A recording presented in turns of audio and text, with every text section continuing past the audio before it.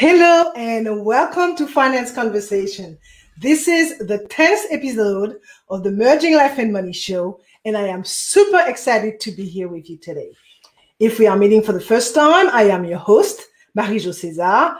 I help frustrated professional women acquire and apply the relevant skills and knowledge they need to take control of their money from the inside out, manage their finances, and understand that they can live their best life with the money they have. Thank you for joining me today. If you are watching the replay, make sure to type #replay in the chat and leave me some comments and questions. Welcome, welcome, and welcome. I come to you live every Thursday at 5 p.m. Pacific Standard Time to share valuable information about how to achieve financial wellness and live your life with means and meaning. Today's show is actually the 9th in the series titled How to Build a Secure Financial Plan. Today I will be exploring step 8 of the process, which is the basics of estate planning. So grab a pen and a notebook as I will be sharing tips and ideas that you might want to write down. If you have any comments or questions, make sure to put them in the chat. And if you want to talk to me directly, I will share my contact information a little later in the show. So let us begin. So far in the How to Build a Secure Financial Plan series, I talked about 7 keys: financial mindset, budgeting, debt elimination, savings, insurance, retirement, and investing. And today I will be sharing information about the basics of estate planning, which is one important and challenging task that most of you are justifiably hesitant to do because it is complex and time-consuming, and it implies confronting potential family conflicts and death. Last week, I talked about growing your money, growing your wealth, and you would want to establish who will get to handle it because you might not be able to take care of it if you become incapacitated, nor will you be able to manage it if you are not around anymore. So I would suggest that you do that soon if you have not done so. Let me start by saying that estate planning is not just for the wealthy or the very old, okay? You have an estate plan whether you realize it or not. The question are, do you have a planned estate? So are your financial and personal interests organized so that upon your death, your wishes will be met with minimum of inconvenience and expenses to your estate and family? Or will the state dictate the distribution of your assets because you failed to plan?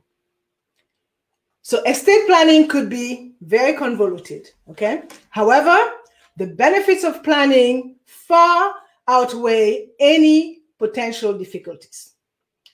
Before I go any further, let me tell you what I will be focusing on today. I will explain what estate planning is. I will also explain its benefits. And last but not least, I will review the estate planning document that you must consider. Millions of Americans spend excessive amounts of time worrying about their income tax returns every year. And death is one of the areas that few people talk about, much less time to prepare for. However, the undeniable fact remains that yes, you will die, and yes, you need to start thinking about it sooner rather than later. In fact, now might be the perfect time to begin forming your estate plan.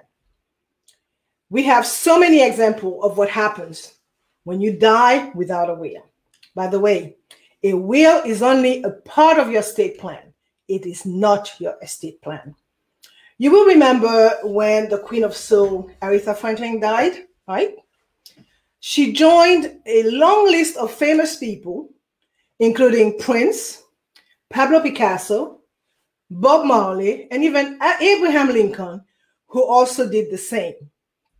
So by not preparing an estate plan, she made the task of settling her affairs more complicated for her survivors. So while your estate may not be as large or complex as a famous singer, it is still important to have a plan in place in the event of your death. So what is estate planning? Estate planning is a term given to the process people go through to prepare for the legal, financial, and personal realities of their death. While an estate plan is a collection of tools specifically designed to address this kind of issues, estate planning is not a single topic, but rather a collection of topics that involves the practical realities surrounding death and mortality. Estate planning is one of the most important steps any person can take while alive to make sure that their final property and healthcare wishes are honored and that loved ones are provided for in their absence. Regardless of your age or personal circumstances, creating an estate plan is an essential task for every adult. Also, understanding what an estate plan is and what specific issues your plan might address is the first step. So, what is an estate? When you hear the word estate, you might think of what? Mansions, huge stock portfolios, art and antiques, and other pricey possessions like cars, yacht, and fine jewelry.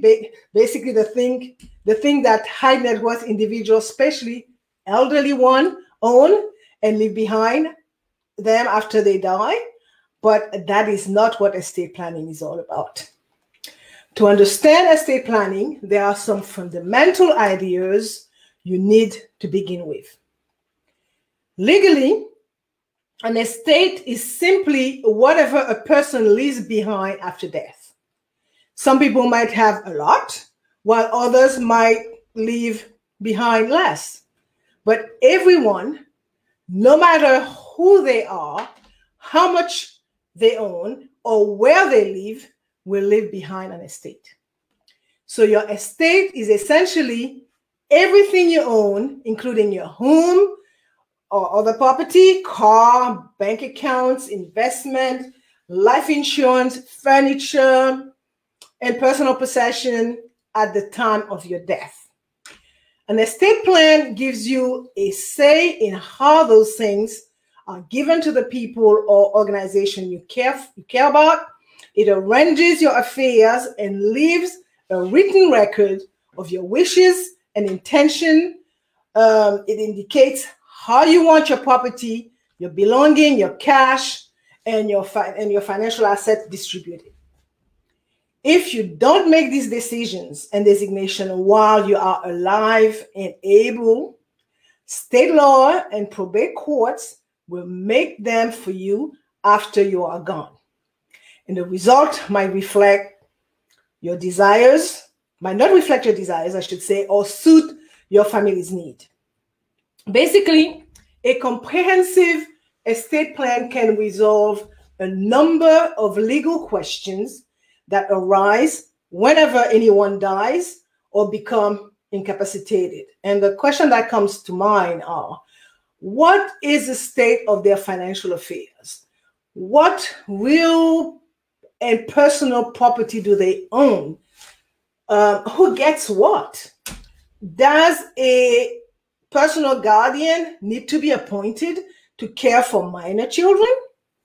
How much tax will need to be paid in order to transfer property ownership? And sorry, last but not least, what funeral arrangements would be appropriate? So let's look at estate planning and how it benefits you and your survivors. Okay, so estate planning allows you to make decisions that includes medical treatment care options and the distribution of property when you pass away. It is an ongoing process and should be started as soon as you have any measurable asset base. So as life progresses and goals shift, the estate plan should shift in line with new goals. Lack of adequate estate planning can cause undue financial burdens to loved ones. Estate taxes can run as high as, guess what, 40%. So at the very least, a will should be set up, even if the taxable estate is not large. So regardless of your age or the size and complexity of your estate, an estate plan can accomplish the following.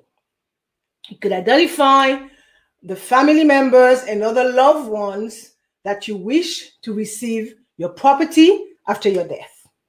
If you don't plan your estate, you run the risk of having family members fighting over property and over difficult decisions such as end-of-life care.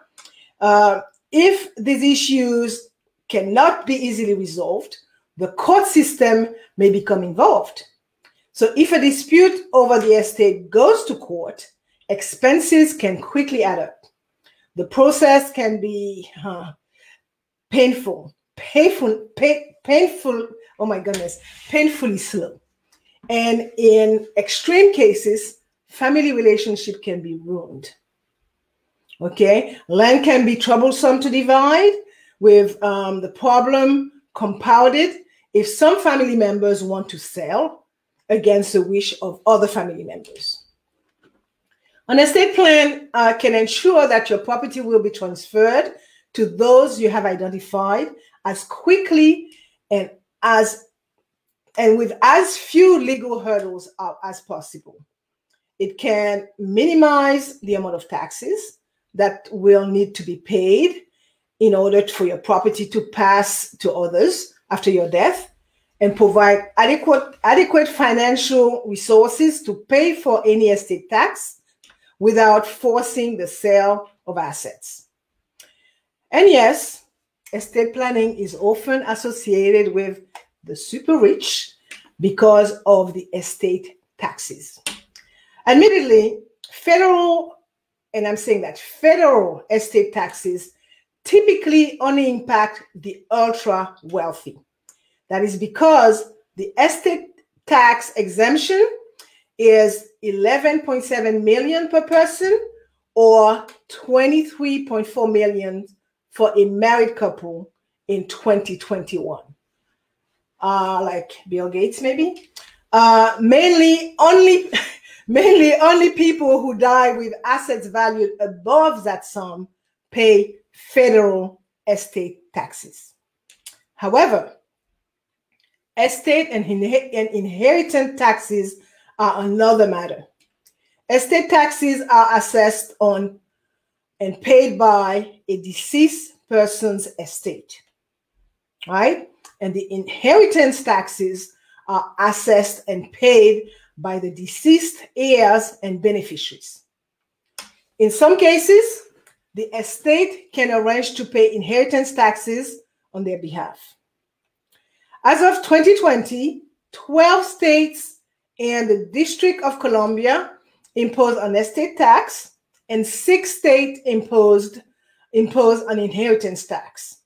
And the current federal estate tax exemption is slated to drop drastically in 2026 to $5.49 million per person, adjusted for inflation. So an estate plan can avoid the time and costs associated with the probate process by utilizing estate planning tools like living trust and payable on death bank accounts. So I said probate, right? So what is probate? Probate is a legal process of proving a last will and testament, which means verifying that the will is legal and the deceased person's intentions are carried out. Probate also occurs when there is no will and a probate court must decide how to distribute the assets of the deceased estate to their loved ones. Contrary to popular belief, wills do not help you avoid probate, okay? The terms of your will guide probate, which can make the entire process, including any necessary visits to a probate court, easier for everyone involved. Also, I like to note that a number of assets do not go through probate, like bank accounts, retirement funds, and life insurance policies can be transferred directly to the beneficiary upon the owner's death. And assets in a trust are managed and distributed separately from the probate as well. They are distributed according to the terms of the trust.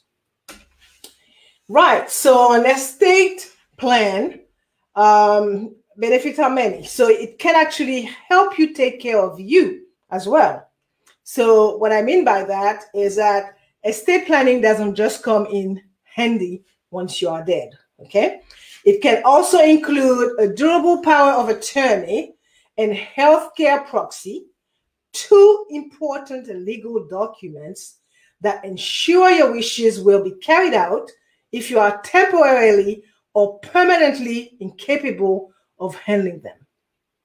So I said a durable power of attorney. What is that? A durable power of attorney appoints a trusted relative or friend to manage your legal and financial affairs if you cannot manage them independently. Right? A healthcare proxy gives someone permission to make healthcare decisions for you if you cannot communicate them yourself. So without this directive, also known as a living will, it could get complicated to decide who among your loved ones is in charge and is legally allowed to take action. So in the worst case scenario, someone the court appoints or a hospital staffer unfamiliar with your wishes may wind up making decisions for you. Okay? So an estate plan can also set forth the kind of funeral arrangement you would like and how related expenses are to be paid. So through your living trust, your estate plan, you can appoint a guardian for your living dependents. If you die without a surviving spouse to take care of your children and other dependents who will get custody of them. So without an estate plan, the probate court will appoint a legal guardian for them, usually a family member such as a grandparent, an aunt or an uncle.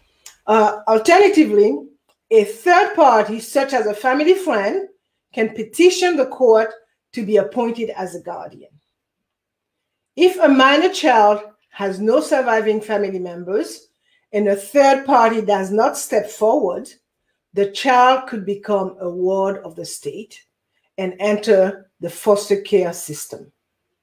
Therefore, if you want a say in deciding who will care for your child in the event of your death, you need to identify that person in your will. It is also a good idea to name an alternate guardian just in case something happens to your first choice. An estate plan can also establish annual gifting to qualified charitable and nonprofit organizations of your choice to reduce the taxable estate. And last but not least, let's take a look at the estate planning documents you must consider. When it comes to estate planning documents, having a valid will is a good start. But a will in itself is just one number of different types of estate planning documents you will need in order to ensure that your healthcare decisions and final wishes regarding your property are honored. So what document are you likely to need? First, have a letter of instructions, okay? Please do not live a life without one. This document helps your executor and your heirs fulfill your wishes. A letter of instruction is almost like a cheat sheet for anyone involved in settling your affairs. Okay, so unlike a will, this letter has no legal authority. Okay, however, it can provide an easy to understand explanation of your overall estate plan to your executor and lay out your wishes to your family for things not covered by the will. So when you write this letter, make sure to include the following: important account numbers and how to access them, bank, insurance, investment, retirement, credit cards, bills and utility, phone numbers and computers, etc. Okay? Include also contact information for important persons such as your employer, your lawyer, your insurance agent, your investment advisor, your estate planning attorney if you have one, and also include details of any benefits that you have, like military, pension, life insurance, and the username and passwords if necessary, because you do not want to leave password in your will because wills are public records. Okay? Next type of document that you would need are powers of attorney. Powers of attorney generally grant family members or loved ones the power to make certain decisions for you. There are 3 types of power of attorneys, and that I'm taking the simplistic approach here, each of which can be an important document as it relates to a comprehensive estate plan. So the first one is a general power of attorney. So what does a general power of attorney does? It grants its holder power over a broad range of legal, financial, and medical decisions. Okay? Now, the durable power of attorney is used to give its holder the power over medical or financial decision in the event that you are incapacitated. Right? A special power of attorney is used to grant the power for a particular business transaction. Another type of documents or tool that you have to have in your toolbox as it relates to estate planning is advanced medical directives, also known as a living will. An advanced medical directive dictates the type of life prolonging treatment that you wish to receive in the event that you are unable to communicate your desires. For example, an advanced medical directive could allow an individual who does not wish to be kept alive in a vegetative or irreversibly comatose state to ensure that those wishes are honored. Okay? The next type of document that you need is wills. A basic will, commonly referred to as last will and testament, is a common way for you to direct the distribution of your estate, real estate, money, possession, etc. after you die. And increasingly, however, wills are being replaced in some instances by the use of trust. And I do apologize if I'm a little bit teary here, because believe it or not, my father died 20 years ago and my mom died 18 years ago. And the estate has yet to be settled. So that is something that is really close to me. So making a will is a lot more complicated than just writing your wishes down on a piece of paper. Every state has specific rules that apply to people who make a will. And if you fail to follow those rules, those rules, sorry, your will is useless. Okay? This requirement includes being at least 18 years old, being sound of mind, making your will in writing, okay, signing the document, having the document signed by 2 adult witnesses. However, meeting the basic legal requirement is not enough to ensure your will does what you want it to do. An effective will is one that meets state requirements, but also one that is matched to your particular needs and desire. So once you do up your will, where do you keep it? A probate court usually requires access to your original will before it can process your estate. It is crucial then to keep the document where it is safe and yet accessible. Avoid storing it in a bank safety deposit box or in any other location where your family may need a court order to gain access. A waterproof and fireproof safe in your house is a good alternative. Then let at least your executor know where the original will is stored, along with needed information such as the keys or the password or the code for the safe. Besides, it is wise to duplicate signed copies to the executor and your attorney if you have one. So the signed copies can be used to establish your intentions in case the original is destroyed or lost. However, the absence of an original will can complicate matters, and without it, there is no guarantee that your estate will be settled as you had hoped. So store the documents with care. The last document or tool that I'm going to address is trust. Trusts are instruments created either during your lifetime or in your will that grants rights in your property to others known as beneficiaries. There are a wide variety of trusts, offering a wide range of potential benefit, from tax savings to avoiding probate. So you might also consider setting up a trust as a way to provide for a beneficiary who is underage. Once a beneficiary is deemed capable of managing their assets, they will receive possession of the trust. Okay, I think we touched on a lot now, so I'm going to stop here for today and do a quick recap. So I shared lots of information about the importance of estate planning. I talked about a lot of things.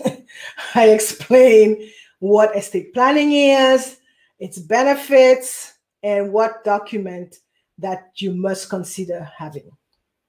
And before I forget, let me share my contact information as I promised. You can reach me by sending me an email at mj@marijocaesar.com or by sending me a direct message on Facebook. Now, I'm going to leave you with this last point. Estate planning is not only for the rich, for the wealthy, and it doesn't have to be overly complicated or an expensive process, okay? Once you understand the basics of what an estate plan can do for you, your property, and your family, it should be clear why creating a plan of your own is so important. But knowing and doing are two separate things, especially when it comes to estate planning. Quite often, people are either reluctant to address issues so closely related to mortality and do not think they have enough to worry about that, would require them to craft a plan. So when you are hesitant about starting a plan of your own, it is often best to focus your attention away from yourself, right, and your possible death, and think instead of your loved ones. An experienced estate planning lawyer also known as a trust or estate's attorney, can work with you to create an estate plan customized to your needs, financial affairs, and family situation. I would strongly recommend that you listen to the replay. And the sooner you get started with your estate plan, the better. Remember, however, that an estate plan is only effective if you keep it current. So review your plan regularly, or after major life changes like marriage, divorce, or death in the family. So keep an eye on changes in tax laws or other financial legislation as well. So if your estate plan is out of date, your heirs could still encounter some of the problems you tried so hard to avoid. Okay? So, as you know, I like to end the show with a quote, and today I chose one from my friend Susie Ullman, and it reads, "Estate planning is an important and everlasting gift you can give your family. And setting up a smooth inheritance is not as hard as you might think." Okay, so I prepared. I know it's a very complex topic or subject or whatever you want to call it, and it's very emotional as well. So I prepared a comprehensive handout that you can access tomorrow by joining my Facebook group, and the handle for that is Finance Conversations with an S.com, or by visiting my website, which is Marie-Jo César, which is MARIEJOCAESAR.com. For more information about how to build a secure financial plan, join me next week, Thursday at 5 p.m. Pacific Standard Time, 6 p.m. Mountain Standard Time, 8 p.m. Eastern Standard Time, 9 p.m. Atlantic Standard Time for my Bermuda peeps. I will be talking about step 9 of the process, which is the importance of planning your finances together when in a relationship. Thank you for being here today on the Merging Life and Money Show. I am your host, Marie-Jo César. I will be back again next week. Until then, continue merging life and money. Bye for now.